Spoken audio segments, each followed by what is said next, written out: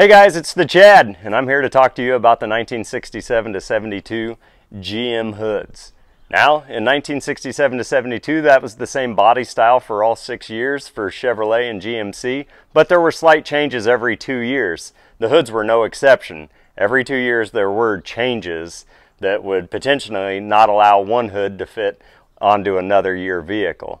So my goal is to help you identify which hoods for which make and which year you have just by looking at a photograph off a marketplace, Craigslist, a swap meet where you don't have cell phone service, or if you're going online to buy a brand new reproduction 2-inch cowl induction hood.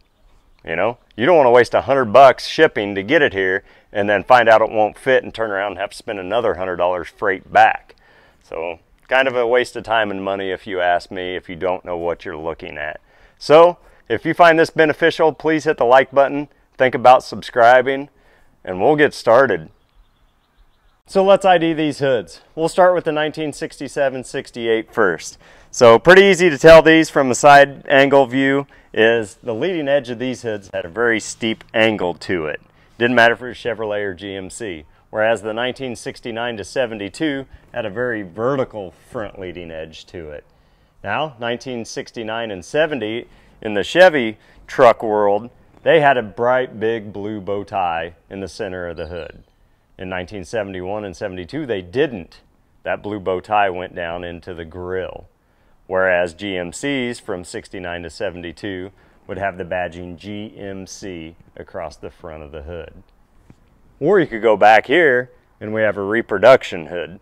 This is for a 67 or 68 Chevy or GMC. You can tell that by the front angled leading edge. But this is a cowl induction. A lot of people like to go this route because it looks pretty cool, or they have a lot of horsepower and they need the clearance to get the hood down. Now the only problem I've run into with aftermarket or reproduction hoods is the fitment's not quite there.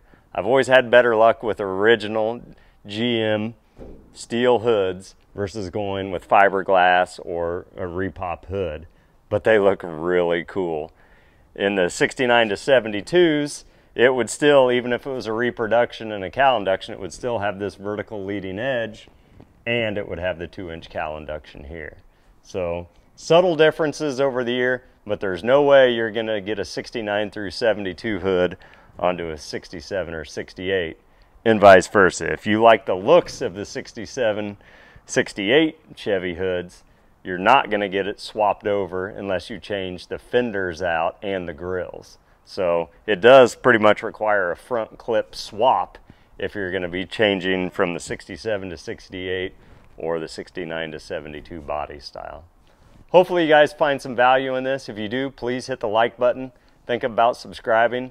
I've got more videos to come out to show you how to ID other parts of these trucks as well. Thanks for watching.